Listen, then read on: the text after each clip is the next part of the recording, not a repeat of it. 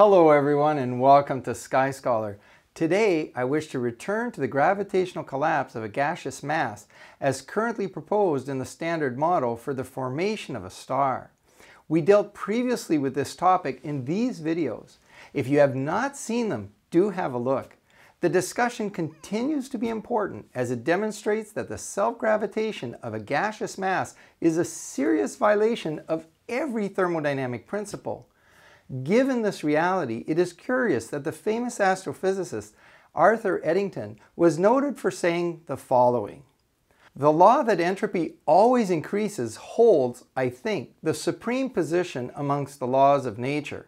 If someone points out to you that your pet theory of the universe is in disagreement with Maxwell's equations, then so much the worse for Maxwell's equations.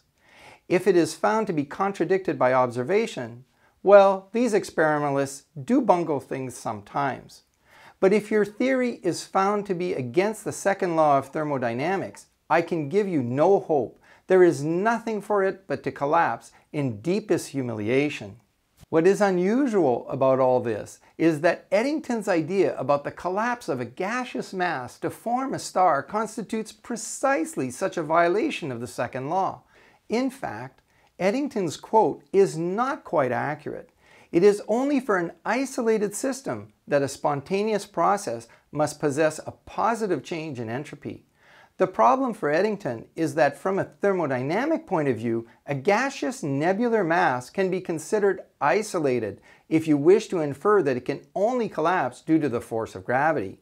In fact, in thermodynamics, it is hard to imagine a more isolated system than a star forming from a remote nebula. It is easy to calculate the entropy associated with gravitational collapse. Just start with a given volume of an ideal gas and assume that its collapse spontaneously decreases the volume to half the initial value. The entropy change in this case is just equal to the following, where delta S is the change in entropy, V sub F is the final volume, V sub I is the initial volume, and R is the universal gas constant.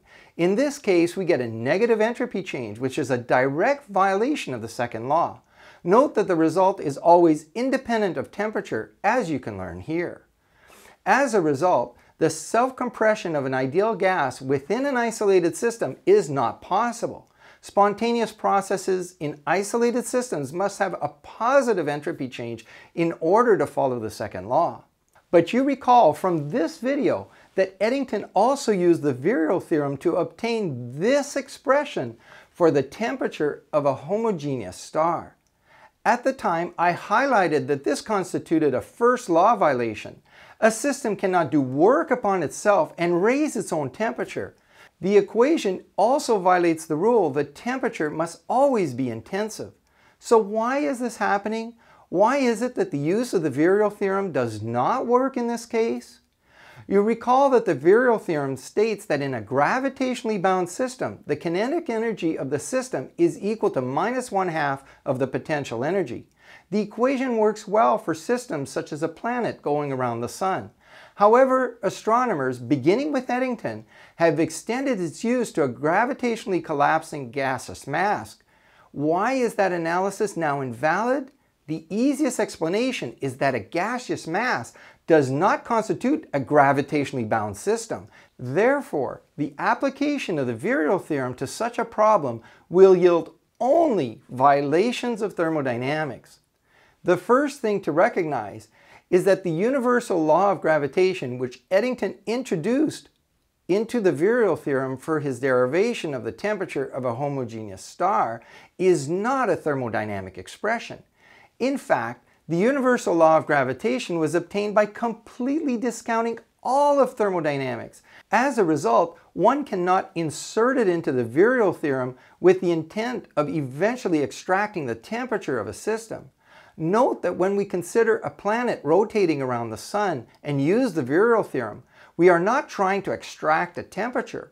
We are not doing thermodynamics. That is why the Virial Theorem can be used in that case. When a ball is raised above the Earth, the Universal Law of Gravitation provides us only with the final potential energy associated with the ball. We do not consider how the ball was raised, the engine that did the work, whether or not pulleys were used. what fuel was burned, at what temperature the engine was working, and how much entropy increased as the fuel was burned. The universal law of gravitation is devoid of all thermodynamics.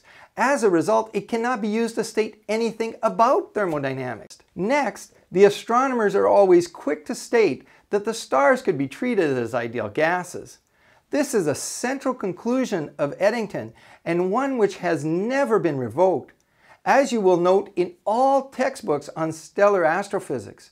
As a result, Eddington believed that he could set the kinetic energy of a star to 3/2 nkt, a result obtained from the treatment of an ideal gas. That is also not allowed. Kinetic theory says that the entire internal energy of the gas is described by the kinetic theory of motion of its particles. Eddington cannot now add a constraint based on potential energy, which was immaterial to kinetic theory and still use 3/2 nkt. Furthermore, that the internal energy of a gas is equal to 3/2 nkt is a result obtained when the gas is confined with a rigid enclosure. Enclosure is essential to defining the temperature of the gas because it is the interaction of the gas atoms with the walls which alone is responsible for this term. If you remove the walls, you lose the means to have pressure in kinetic theory. Eddington cannot remove the enclosure, for when he does, he removes the mechanism for defining pressure in the ideal gas law, and thereby becomes unable to define temperature itself. Even though his mathematics appear to be unaffected, if pressure is undefined in the ideal gas law, then so is temperature. In the end, it is hard for some people to understand why the gravitational collapse of a gas cannot occur, but the laws of thermodynamics and kinetic theory make the answer plain for you. If you engage in misadventures of the Eddington type, you will end up violating all the laws of thermodynamics. Physics cannot allow a gas to collapse upon itself, as a system cannot do work upon itself and raise its own temperature. Also, a gas cannot spontaneously self-compress, as this results in a second law violation. Spontaneous processes in isolated systems always display a positive change in entropy. Entropy change for a spontaneous process in an isolated system is never negative. It is not just the simple exchange of potential energy for kinetic energy, as when the ball falls to the earth. The entropy and temperature of the ball does not change as it loses potential energy. However, when astrophysics argues that a gas self-compresses, its temperature increases and its entropy decreases. The system does work on itself, and as a result, a direct violation of thermodynamic principles occurs. The laws of thermodynamics are here to rule, guide, and protect scientists from error. The astronomers simply refuse to follow that guidance. They would have been well served to notice that in the laboratory, gases do not gravitationally collapse, they expand to fill the void. The situation can be no different in space. If you enjoyed the video today, promote the channel, mention the video to your local astronomy clubs, support me with a like and subscribe for more videos as we look more closely at the sun, the stars, and beyond. Comments are always welcome down below, and I'll see you soon on our next video.